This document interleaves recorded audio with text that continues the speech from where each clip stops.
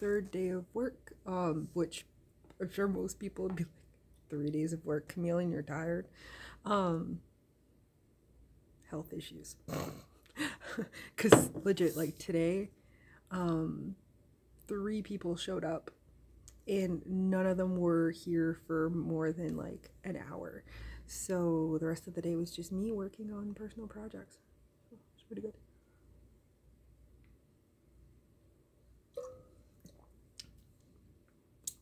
Sipping on coffee. Let me quickly show you guys how my knickerbockers have gone, if I can get to them. We're going in code orange again in New Brunswick, so there's a big chance the center is going to be closed. So I just basically packed my stuff to bring it home. I think that's my knickerbockers. Nope, that's my vest. Give me a sec, guys. Let me just try to get this.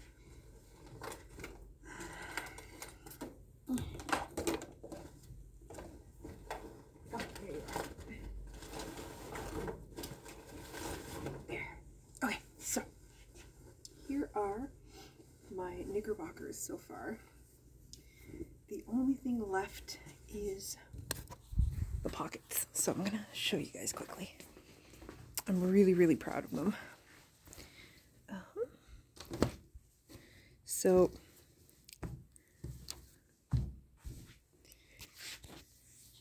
here is the back of them. So they've got the little strap, and then this is the front. And I love this little detail that I put in. The inside of the pocket's actually plaid, which is really, really cool and cute. And then the inside, except for the pockets still need to be bound, but everything else, all the other seams are all bound with seam binding. So it's nice and clean. It's going to last me forever. And yeah, the other thing left is just to put buttons here and then 2 or 3 buttons here, and then the buttonholes on both sides, and those will be my Victorian cycling bloomers or knickerbockers. They're not the same thing, but they both to me look the same, so I'm like, I use the two interchangeably. But let me give you guys a bit of a tour of my room. So there's my desk. The sewing machine wasn't there originally. Obviously, I moved it. And then we've got a few tables where some of my students sit to kind of socially isolate. There's like a bit of distance between each of them. Then there's like our main cutting table. The Pringles cans are because I'm planning on doing soap making with them eventually. Then more sewing tables. There's the iron. Then we've got a little fridge where we can put stuff in. And yeah. And then all of our stuff stored in the back. So there's my classroom and a mirror to check sizing on stuff. And yeah, and they've been like covering this with cute like hand knitted examples of stuff. That tends to be their I'm done my project and I just want to work on something and chat project. They tend to do a lot of knitting. But yeah. So that is basically my little classroom, which I do enjoy. It was weird today not having anybody in here because we usually at least have a few people in. Like usually I have there's one lady, she's an elderly lady and she's the sweetest thing, and yeah, she had a doctor's appointment so she didn't come in, and I was like, you're abandoning me. Like jokingly, obviously, but she gets amused with my sense of humor. So all right, let's just finish repacking. That's basically it that I wanted to show you guys. I just wanted to show you guys what my classroom looked like. The fact that I actually have a classroom is just really weird to me.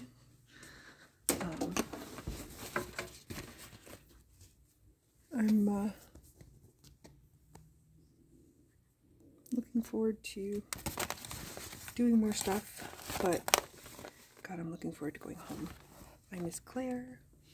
I miss my sewing space. Actually, I don't have a sewing space quite yet at the new place. The desk is set up, but it's got a pile of patterns and stuff in it, so we need to organize them. But we are very, very close to having a sewing space for me in there. And I'm looking forward to it. I'm just packing a lot of my stuff. Because yeah, we have like a little coffee maker, and quite often we like to make coffee, so I bring stuff in to share. Most of them don't have much money. A lot of them are on assistance or disability and stuff, so you know, I don't have to bring stuff to share. It's nice sometimes bringing stuff to share and putting a smile on their faces. And oh, can't forget my orange. My orange was stuck on the under there. And oh, that is Mom's container. I'm bad for forgetting things. It's the curse of ADHD. Funny enough, I literally, like, my hair, I just showered and then my hair just naturally became like this. But I don't hate it. When push comes to shove, I will send the fully armed battalion to remind you of my love.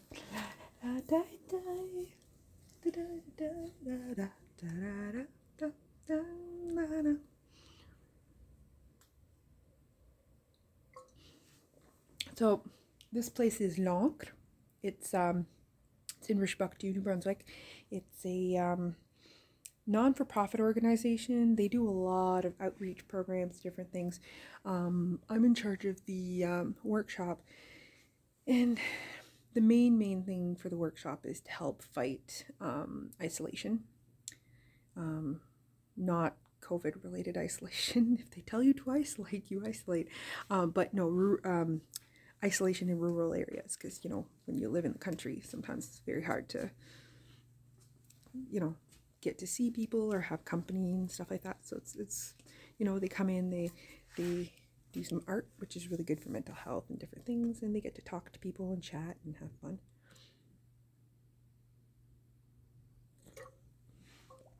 And yeah, I get to teach them stuff at the same time, which is always fun. Right now we are currently working on plushies, and let me see here. I'll show you this. So we're making little Gigi cats. So you can see like that's hers here. Mine's all packed up. So I was working on one as well. I think I'm gonna give it to my girlfriend's niece for Christmas. She's 11, so she's kind of at that awkward age where you don't know if she still likes plushies or not, so hopefully she'll like it. And but yeah, we're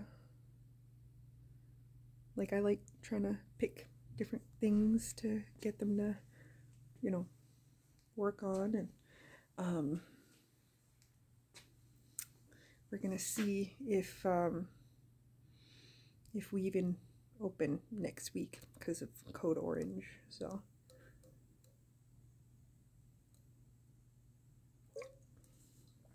but if not, I'll just plan for December schedule, and that'll be fun too.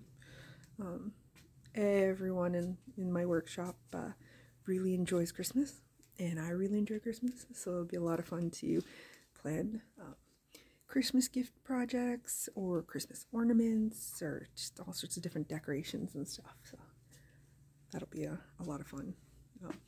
Already one of them there, she'll come up, what about doing this? What about doing that? And I'm like, patience, Like, we'll start doing Christmas stuff in December. She's so cute.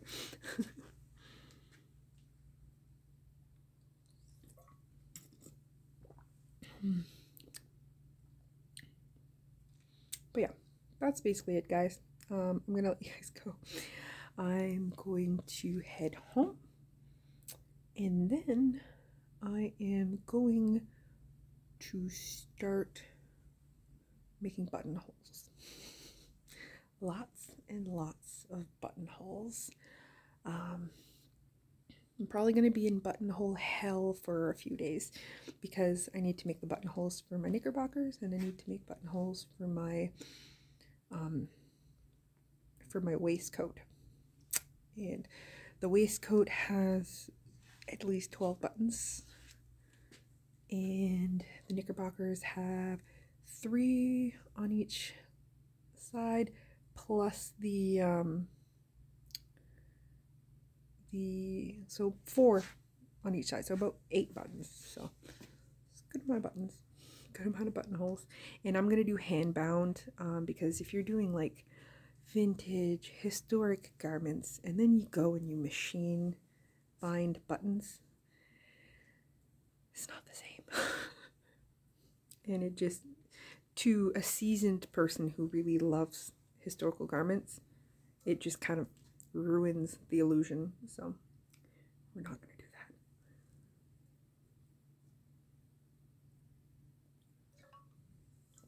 that. It's also why I chose not to use iron-on interfacing, except for one part. When I did the